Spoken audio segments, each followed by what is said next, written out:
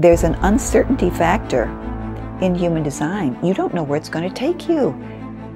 The strength of human design is transformation.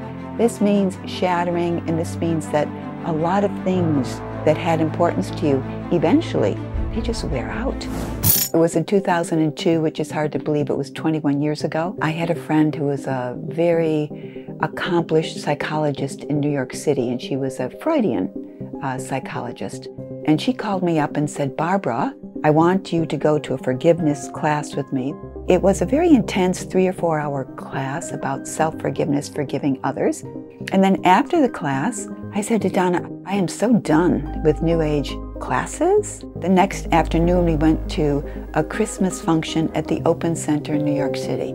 It was a lot of fun because there were a lot of creatives, intuitives, healers, and as fate would have it, I sat next to this one man named Peter, and he said, "I can read your genetic code." And I've discovered or worked with this man who has a mapping system, and this can absolutely change your life. And I said, "Great, let's do it." I scheduled a session with him, and the only thing I remembered was wait for the invitation. I ended up getting an invitation for my friend Donna. There's a human design workshop. It's an intensive up in Martha's Vineyard. Would you like to go? And Ed Stanton was the teacher, and he was a primary student of Ra's.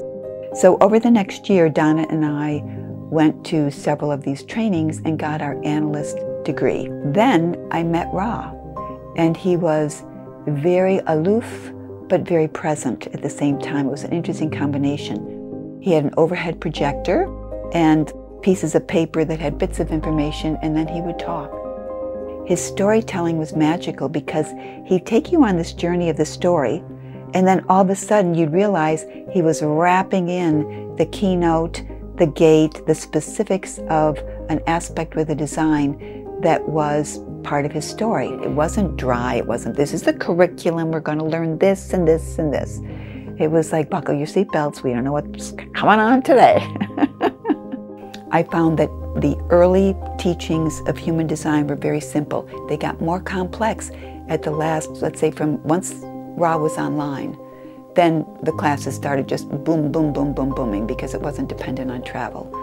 What I found the advantage to that is there wasn't a desire to get it out on Instagram or take 2 or 3 courses and then go out there and tell the world about human design, because I'm in my 22nd year, and the deeper I go into it, the deeper I realize the inherent contradictions and dilemmas. All these things are very, very subtle. Human design is a system of knowledge which is shamanic, which means that as you take it in layer by layer by layer, it changes you. And what does it change? It changes your perspective of how all the information works. I think the challenge that any individual has is establishing a curriculum for learning. And what I realized is what happened to Ra, his teachings were codified into a curriculum, but not all of it was codified into a curriculum. It's almost like once the genie is out of the bottle, how do you define what the genie is, what it does? Curriculum development with human design was handed over to Linda, who can organize things exceptionally well. Ra did work with Linda in BASIC, the book, the human design book, the definitive guide, which is excellent. And before then, there were a lot of different books, little booklets that we received before the definitive guide was, you could say, published. That was right before Ra's passing. So there are a lot of little pamphlets which include information that are not included in the curriculum and that are not included in the major book. This is where you kind of have to explore and put your own curriculum together. Many people have asked me, if I can't study with Ra, where do I go to learn this? This came to him through the voice. This came through him. Go to the source. When you go to his words, when you go to the keynotes, it takes you right into something inside of you that's beginning to awaken. And in that awakening, you begin to make decisions as yourself because you feel more relaxed about it. And you're not thinking about it. You're just kind of moving along with it. Full disclosure, there's the International School of Human Design. There's also Human Design America. And then there's also Jovian Archive, which has source material from Ra directly. If you want to go through the classes, try the International School of Human Design, but check the teachers out. It's a little challenging because you have to find your teacher. Do you want to be self-taught? Then go to Jovian Archive, then go to the free media library and look at all the recordings and just listen and listen. In Human Design America, they have a library of books where you could have a Living Your Design student manual, Rave ABC student manual, Rave Cartography student manual, and it allows you to have information that has not been interpreted by people who never studied with Ra. Frequency is what's transformative, not the information. And I think that's what can be lost over time. We're in very dangerous times now. We're in dangerous times because the frequency is changing and 2027 comes and the world will be very different.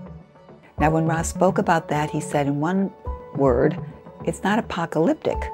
But then other places he'd say, we're moving to the dark ages or sitting around fires.